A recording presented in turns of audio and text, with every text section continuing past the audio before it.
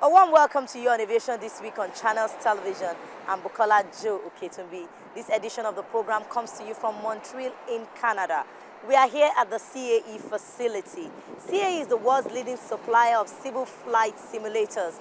Authorities here tell us that simulators are as important as aircraft themselves. Why this is so, you'll get to know as you come along with us on this edition. But first, these background reports.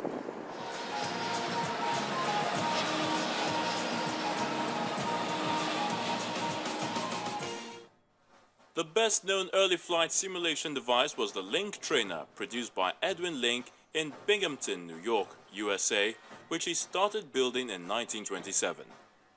He later patented his design, which was first available for sale in 1929. The Link trainer was a basic metal frame flight simulator usually painted in its well-known blue color.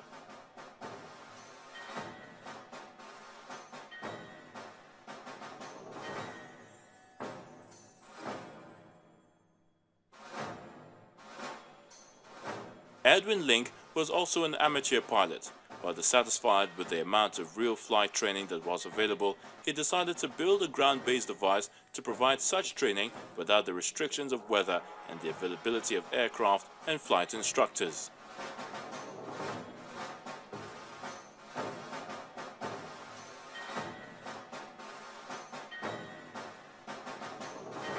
His design had a pneumatic motion platform driven by inflatable bellows which provided pitch and roll cues.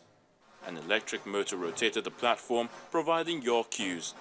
A generic replica cockpit with working instruments was then mounted on the motion platform. Initially, aviation flight schools showed little interest in this trainer, but the situation changed in 1934 when the Army Air Force was given a government contract to fly the postal mail. This included having to fly in bad weather as well as good, for which the US Air Force had not previously carried out much training. During the first weeks of the mail service, nearly a dozen Army pilots were killed. The Army Air Force hierarchy remembered Ed Link and his trainer. Link flew in to meet them at Newark Field in New Jersey, and they were impressed by his ability to arrive on a day with poor visibility due to practice on his training device.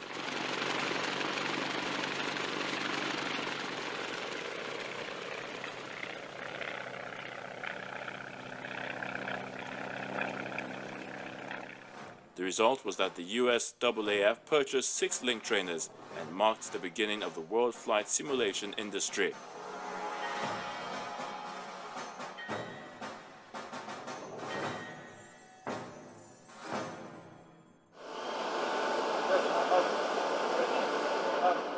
A flight simulator is a device that artificially recreates aircraft flight and the environment in which it flies, for pilot training, design, or other purposes.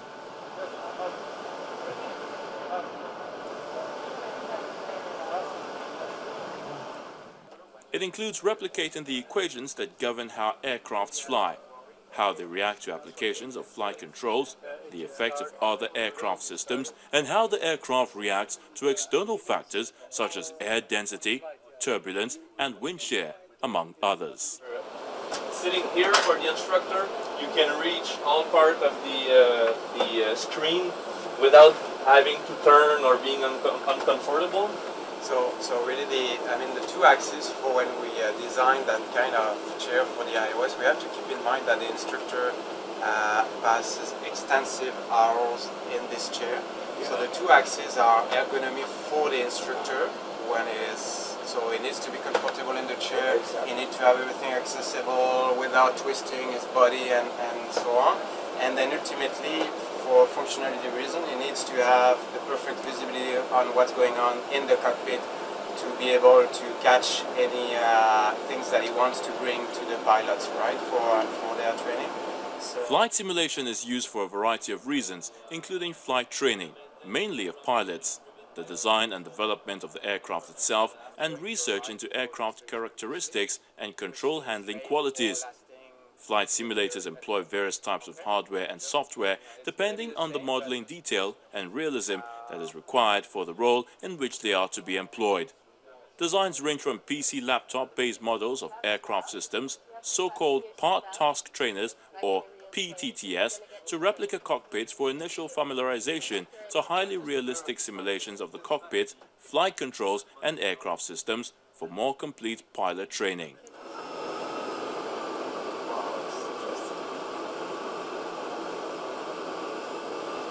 So it's the level of detail that you put at the gate, the number of truck, that's all customizable to the individual that you have.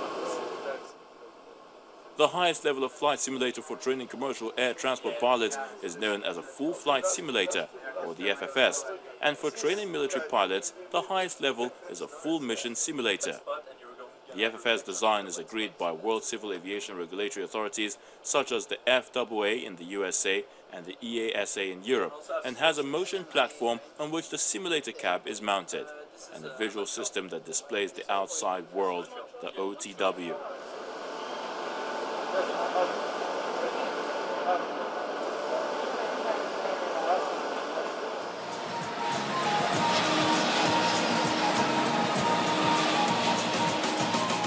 Manufacturing to specification is a key element of this equipment that is as important to a pilot as is or a license.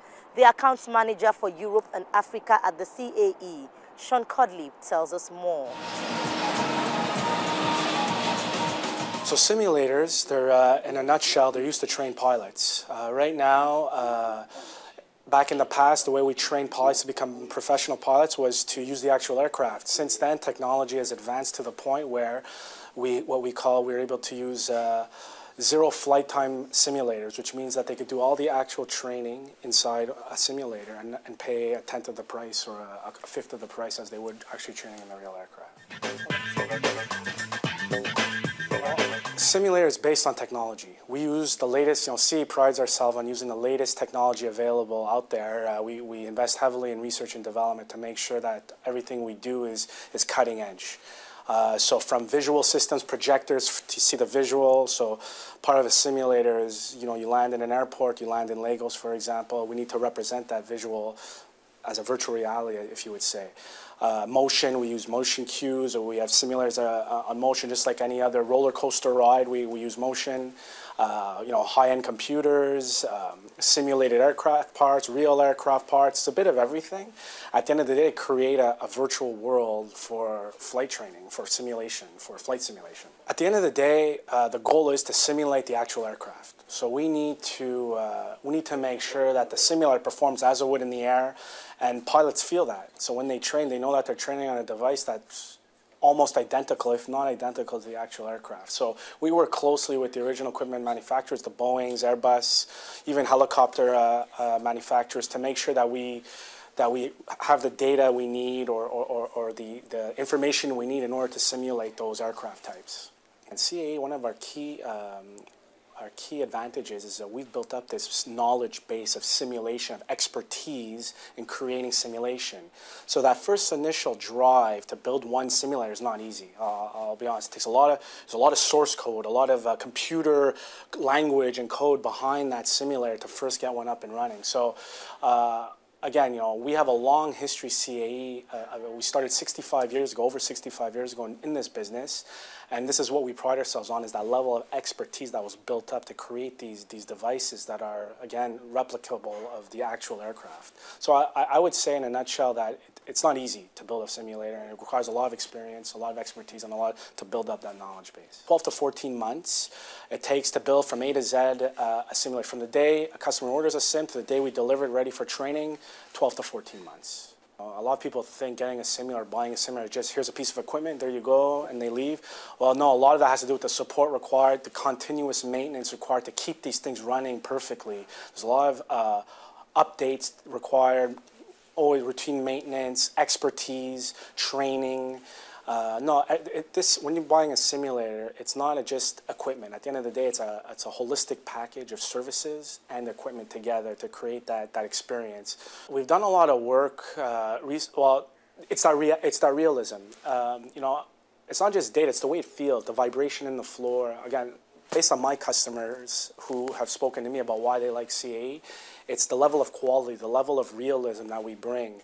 There's that little feel and the vibration, the visual. Visual is a big part of training, and we've just launched actually a new technology, visual technology, called the Tropos XR 6000, and that actually we've got a lot of great feedback. Why? Because it's almost the real thing. So I think we would say, what I like to say to that answer the question is the fact that we bring it's those little things that make the difference between making it more real and making it less real.